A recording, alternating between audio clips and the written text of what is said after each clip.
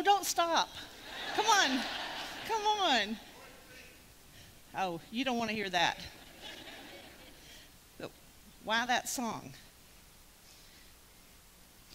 For me to tell you why I chose that song, I have to tell you a story.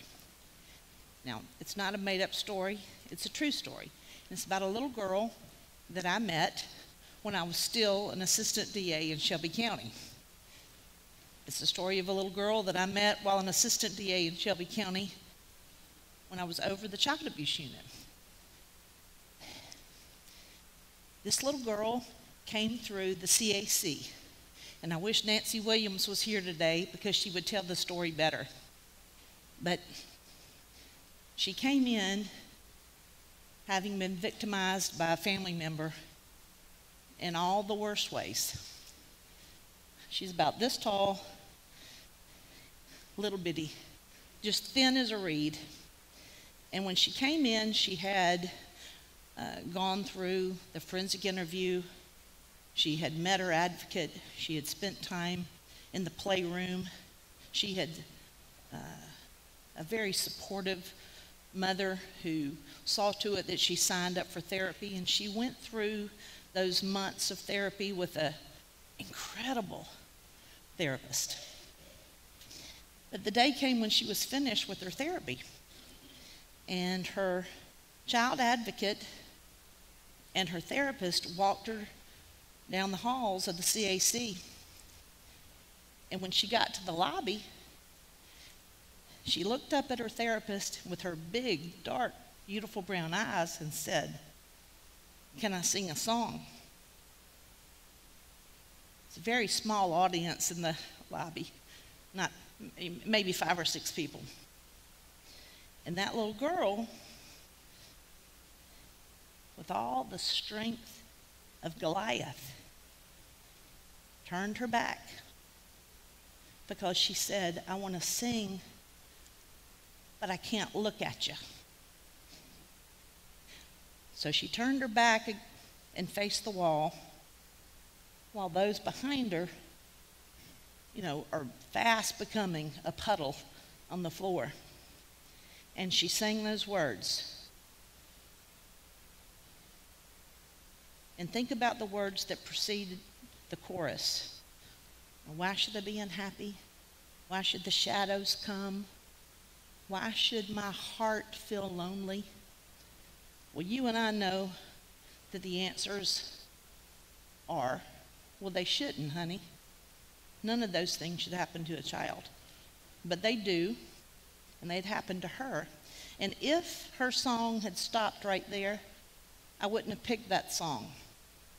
But as she faced that wall,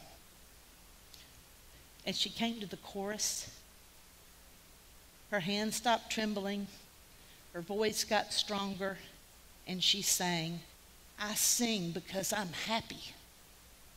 I sing because I'm free." That day, that song became my favorite. And when they asked me to come today, sort of to introduce myself to you as the new commissioner and to pick a song, split second. Didn't take me any time. Somebody else may have struggled over their song, but I knew what has become my song for the work that we do. Now, that moment that that little girl turned her back and sang those songs, she became my hero. Because as tiny as she was Goliath. As shy and quiet as her personality is, she was roaring like a lion. And though some people in that room may have still referred to her as a victim, she knew otherwise. That's not how she saw herself. How'd she see herself? As a survivor. And she taught all of us listening that day, or reminded all of us who've been at it for several decades, why we do it. So here I am, a year ago, In January of 2018, I was being sworn in by Governor Haslam to be a criminal court judge in Shelby County. And in January 2019, found myself being sworn in as your new Commissioner of Children's Services. And I was asked on day one by every other person that I met, what's your vision for DCS? And I laughed and said, give me a minute. Just give me a minute to come up with that vision. But in the back of my mind, my vision, my dream for myself professionally, as well as for the Department of Children's Services, is to be and embody that child. Strong, resilient, willing and ready and able to do the work required to move forward.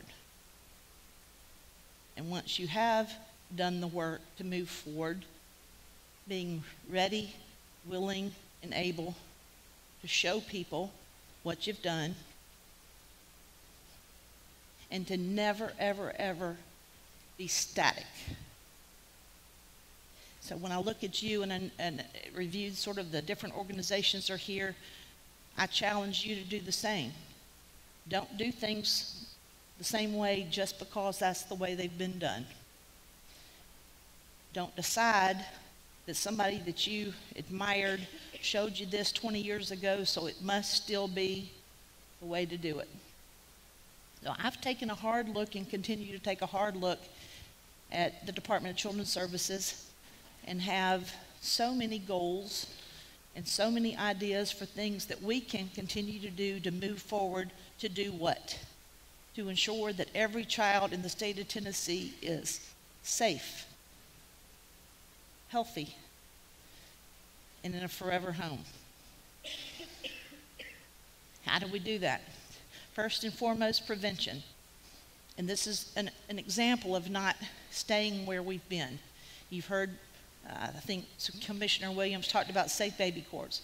Certainly we are all in the middle of safe baby courts with the AOC and with Department of Mental Health and Substance Abuse. We're trying to get to those children between 0 and 3, and by extension, their siblings and their family, and wrap them in services to the point that that child never experiences what my little hero did. To keep them out of the system and to help keep their parents supported and healthy so that they raise supported and healthy children. ACES and building strong brains in Tennessee. You'll hear more about it shortly, but think about that. You heard the principal talk earlier about trauma-informed schools. We have to change the mindset through education. We have to change the culture that we live in. And the people in this room, you're the people that can do that with your voices. That's what that child did. She was willing to use her voice to teach all of us something, and you can do the same thing. We have to acknowledge it, believe the science, and go from there, knowing that the way that we've looked at things in the past is not necessarily the correct way of looking at things. But you know, sometimes we don't prevent. And when prevention fails, my dream is for the Department of Children's Services to have an army of well-equipped, well-trained investigators that will swarm the situation. And along with law enforcement, ensure that that child, whatever child has caused that response, is healthy and safe. But when a case goes beyond that and ends up in juvenile court, my dream is for the Department of Children's Services lawyers to be the best in the courtroom and to represent in a way that leaves no stone unturned and every child safe. And when it happens that a child has to be removed, what do we need? We need foster families. So Tennessee Fosters and all of the other providers, every one of us need to combine, need to be willing to work together to continue to, I hate to say it, but we need to be recruiting. We need to have a list of people. There you go. Go ahead and clap for, I'm with you. We need to have untapped homes, waiting and willing with arms open to provide a home for these children that need a place to go. And if it goes beyond that and the case becomes criminal, I want the ADA to be the best lawyer in the office, and we're in the courtroom, and I want justice to be swift and harsh. Why? Because we got to change the culture. We got to teach that children need to be believed. And we need to show that when we failed at prevention, this is the consequence. And the consequence will be sure, and that child will be supported by every person that can possibly support him or her. Ladies and gentlemen, it doesn't always turn out like it did for that little girl. I have another story. I got 1 minute. I'm going to tell it to you. In the mid-90s, I tried my first case with a little boy. He was 9 or 10 at the time, and the perpetrator was the father of a classmate, and it was just classic grooming. We tried the case. The perpetrator was convicted, got 20 years. He's out now. And truly, in that case, that little boy was a success story to me. He stayed in touch. He tracked me down periodically. And I remember getting an invitation to his college graduation. I was so excited. I remember getting an invitation to when he got his master's. Again, so excited. I was devastated the day that I got a phone call from one of the witnesses in that case when he, at 31 years of age, hung himself.